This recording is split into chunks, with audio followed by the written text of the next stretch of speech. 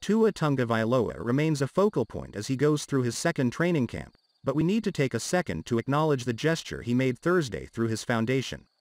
The Tua Foundation announced a donation of $93,000 to Tallapoosa County Girls Ranch in the aftermath of a deadly crash that claimed the lives of 8 of its members. At his first luau with Tua, at Bryant-Denny Stadium in Tuscaloosa in late June, Tagovailoa helped raise $46,500 for the cause, and he announced that night he personally would match that total. The money will be used to cover funeral expenses for the victims, aged from 4 to 17, as well as provide counseling to other girls at the ranch. The ranch is a safe haven for needy, neglected or abused children, according to WSFA. The girls involved in the accident lived together, played together and were a family. The accident involved a van that was bringing the girls back from a beach vacation.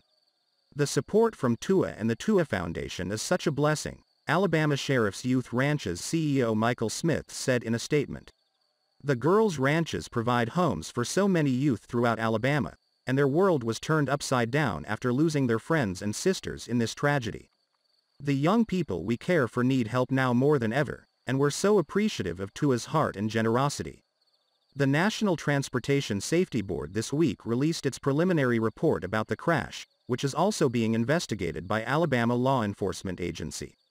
The generosity of the Alabama community was very moving throughout the entire luau, and my heart goes out to the Tallapoosa County Girls Ranch families, members and staff that are grieving this tragedy, Tagovailoa said in a statement. We hope this donation will provide some support and extra care during this difficult time. Tagovailoa established the Tua Foundation this past February as a way to give back to the communities the quarterback has called home: Hawaii, Alabama and now South Florida.